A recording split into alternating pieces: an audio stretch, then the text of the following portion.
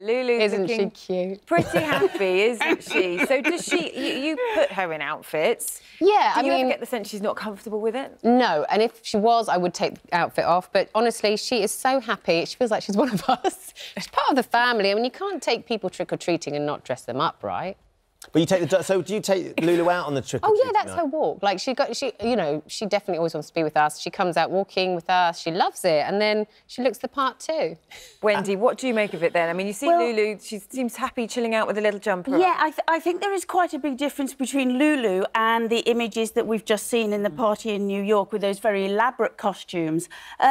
Even with Lulu, though, I've got to say that I think that Lulu would be more beautiful and more attractive in her natural state with her gorgeous natural coat. And what do you make of those more extreme ones, Kerry? I mean, Battersea Dogs and Cats Home have spoken about this. They've pointed out not every dog is comfortable with a lot of handling. Some will become very stressed if you try to put them in a costume, particularly if it involves forcing their legs into sleeves or putting something on their head. And to me, I put this coat on Lulu in the winter because when she gets cut, I mean, she's due one next week, she's quite short-haired, and I think in the winter she gets quite cold. So I feel like I have a winter coat on, so this is like her winter coat, and I think it's not being cruel to them. I'm not in any way, shape or form kind of hurting her. I'm just actually... Not any way, shape or form hurting her. Exactly. I mean, but there is an interesting point that Kerry makes there, and this is what Mike said. It's once a year, and also it keeps the dog warm. There is an element that actually, if you see a dog around Christmas with... I mean, often you get sort of rainproof, sort of Barber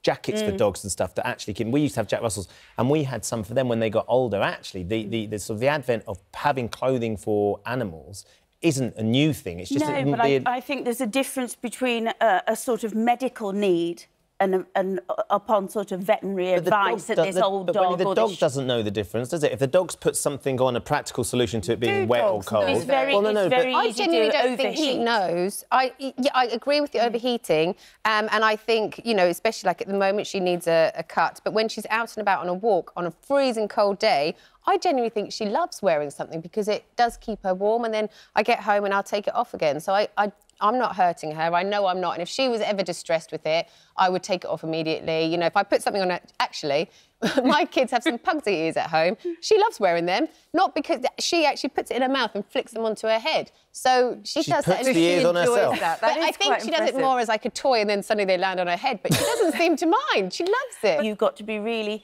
careful not to treat the animal as your plaything and your doll to be dressed up. Well, Simon says here, however much we humanise our pets, they are still animals and don't necessarily understand or appreciate being dressed up. Let your dog be a dog, Kerry. Yes, Let your dog be a dog. She loves being this dog, I tell you. She's very, very spoiled. Do you think there's an element of her that she thinks that she's actually a bit more human as well, though? Genuinely, she thinks she's one of us. She thinks she's our pack. Like, if any of us are not together, you can tell she's a bit like, oh, where's Dad, where's Mum, you know. And I think when she's with us, and on Halloween, the boys love having a photo with her. And all right, maybe it is an Instagram picture, but it's a cute one. Yeah. Well, yeah. We've got... Cute. She loves it. You can't argue with how Lots of you have been sending in your is. pictures of your dogs dressed up for Halloween, so let's take a look at some of them. We can see a dog called Steve, who is dressed as a nun.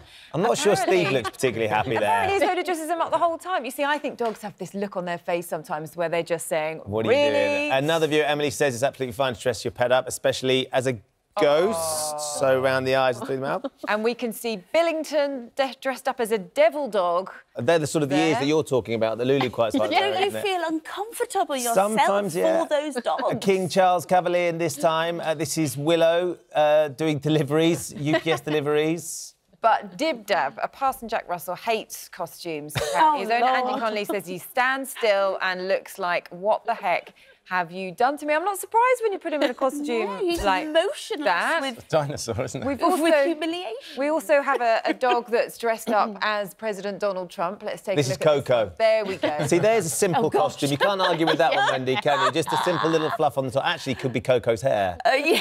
Yes, you'd have a hard job to distinguish the two there. Do you think dogs feel embarrassment? I mean, we look at the faces of some of those dogs and they're kind of like, really? You know, I think you often look at those photos and you think, I can't actually say that the dog is looking happy. And I think as well, if you know, a dog, once he's got the costume on, isn't moving and is sort of, you know, stuck to the floor, that's telling you something. However, we have to say, Lulu does look very content with her pumpkin dress on. She's a beautiful doll. She's ready for Tuesday or Wednesday, whenever Wednesday. She's ready for it.